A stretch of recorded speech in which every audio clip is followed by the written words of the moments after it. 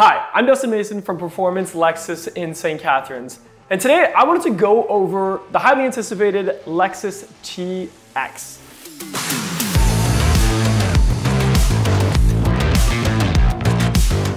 So the TX in the Lexus lineup is to replace the RXL that we saw a number of years ago. The RXL didn't really hit the mark for a few reasons. I guess it didn't hit the mark in the way that it was marketed to hit the mark. And that mainly came down to the space behind the second row for the passengers and then behind the third row for the cargo space. So this new TX should be able to check some of those boxes. But before we get into that, make sure you hit like and subscribe for more Lexus related content. Okay, so first thing that you'll see in the commercial is the TX is a lot about family. Now, I remember when I worked at Toyota a number of years ago, and when families were shopping for cars and they didn't want a minivan, a lot of times the SUVs just didn't check all the boxes. If you had a couple kids with a couple friends, there was no way you were gonna fit any luggage behind that third row or hockey bags, etc., etc. But this new TX, it looks like is going to try and tackle those people who probably need a minivan, but don't want a minivan. And that's sort of the whole key here. Some of the first shots that I see, we have some really nice body lines. That back end is really squared off and you can see the space between, I would call it the rear doors and the trunk space. The fact that there's even a big window there is a great indication that that third row is made to have actual people in it. The third row on the RXL in years past was like if you were at a restaurant and you have to give a buddy a ride home or a couple friends a ride home, they could squeeze back there, but it wasn't super luxurious or comfortable for them for longer than, you know, a short drive. Also, we see that really nice squared off hatch. I do notice that the wiper is at the bottom of the windshield, which I have some questions about. Why didn't they hide it up top like an RX underneath that little visor? But anyway, it's there, so no big deal. And it's little. It kind of looks like it'll maybe clear some snow or something like that. This one is the TX 350, which is the gas version, by the way, and I'll get into the specs in a few minutes. The interior, we're gonna wait and see, because this does share a platform with the Toyota Grand Highlander, and it does look very similar in terms of layout. Now, what you'll remember from my NX versus RAV4 video is even though those two cars share a platform, we still found some really big differences in build quality, interior materials, exterior materials sometimes. So I'm hoping that this is the way that the TX is going to be. But at first blush, I don't know. Come on, Lexus, I'm really hoping that I'm wrong and that you really did Lexify this interior, because it does look like some, you know, injected molded plastic here. The big screen, obviously, that comes standard in most Lexuses now. Mark Levinson sound system that has 21 speakers, which is really good to see. Other than that, there is going to be a plug-in hybrid coming that's gonna have some awesome power numbers. I don't know when that's coming, but this is a great shot of the TX in a higher package with these really nice new wheels that I haven't seen anything like in the rest of the lineup.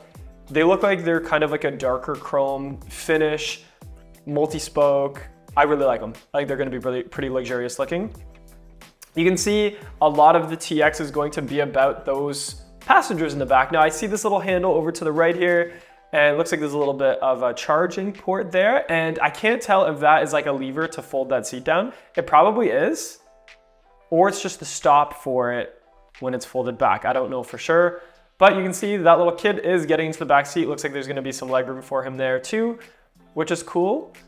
And then we see some other shots of that. So here's a bunch of luggage stored back there with the third row up, you can tell. So we have 1, 2, 3, 4, 5, 6, 7 suitcases stacked on top of each other, as well as that third row up. So that's going to be huge. It says that there's 57.4 cubic feet and 74 cubic feet when the third row is up. So anyway, and then again, just a leather side shot of how much space is in that third row, which is really good to see. This one has the captain's chair. So like the RXL, there is gonna be a captain's chairs model, a couple of them actually.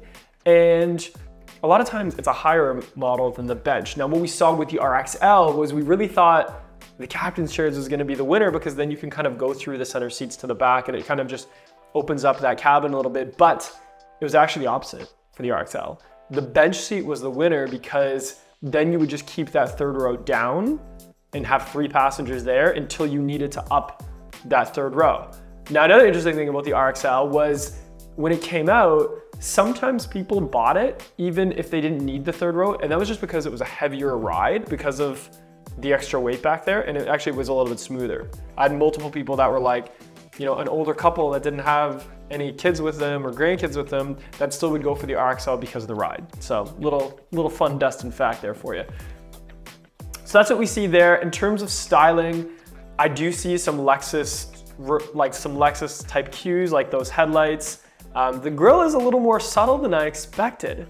I think that's a little Toyota-y, but we're gonna see in person and see how that goes. Talks a little bit about the charge point and when we get to the plug-in and what that's going to look like. But you know, the gallery itself, just a couple teasers. We're gonna be seeing these at the dealership soon anyway. So it's not gonna be too bad, too long of a wait before I actually get my hands on one. Ooh, there's the rear controls. So you have a couple USB-Cs, we have some climate controls, which I would expect, and some heated seats, and some of the packages even have cooled seats, just depending, like on the higher ones. Some interesting specs about it that I want to talk about. So we have the TX 350, the TX 500H, which is kind of like the RX 500, where it's like a little bit of a performance-oriented hybrid with a turbocharged engine. And then the TX 550H, super excited about that. That's gonna be sick. So the engine on the 350 is a 2.4 liter gas turbocharged engine, so it's gonna take premium gas, I'm sure of it. The 500 is the 2.4 with a hybrid, so just like the 500H in the RX world. And then the 550H says, this is what I hear, 3.5 liter V6 plug-in hybrid electric vehicle. That sounds sick. That's gonna be awesome. So the transmission, 8-speed on the 350, 6 and a CVT on the 550, which is probably, it's probably like the eCVT, I'm assuming, but we'll find out. 275 horsepower in the 350, 366 horsepower in the 550 hybrid, or sorry, the 500 hybrid, and then 406 in that 550 plug-in. That's great. Some torque numbers, 409 in the 500H, 317 in the 350, and then the 550 we don't know yet. Miles per gallon, because I'm on the American website right now, is 21 miles per gallon in the regular one, 24 miles per gallon in the 500H, and then 30 miles per gallon with a 30-mile EV range on the 550H Plus. I think the plug-in, it's gonna be great for those shorter trips, but I think the buyer for the plug-in is more gonna be doing it for the power, because 30 miles isn't really, like 33 miles EV range is good, but it's not gonna be enough to someone just jump into that, I think, just for the fuel economy or just for that EV portion. It's gonna be a lot about that power as well. Otherwise, here's another quick cartoon look at it. I don't know if this is an official one, because again, I haven't seen these wheels before. I do know in the 350, there's gonna be a premium, a luxury, an ultra luxury, an executive, and then an executive 6-passenger.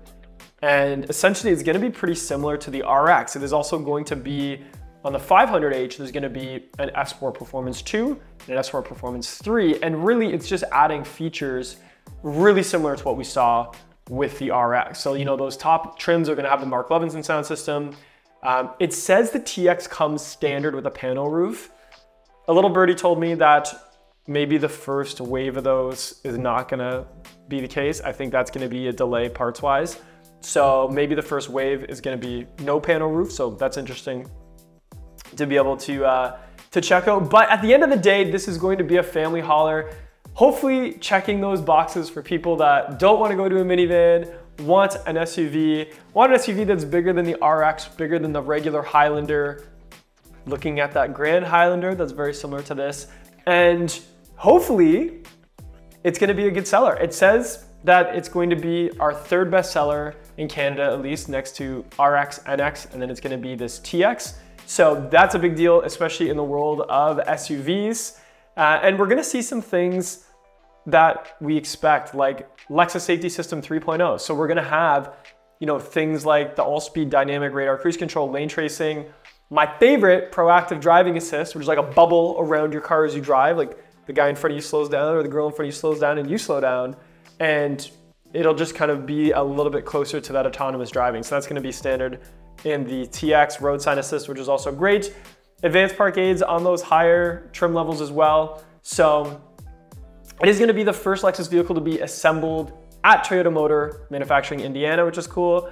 Also, the new unified spindle grille prioritizes aerodynamics, handling, and vehicle stability. So that's interesting that they mentioned that.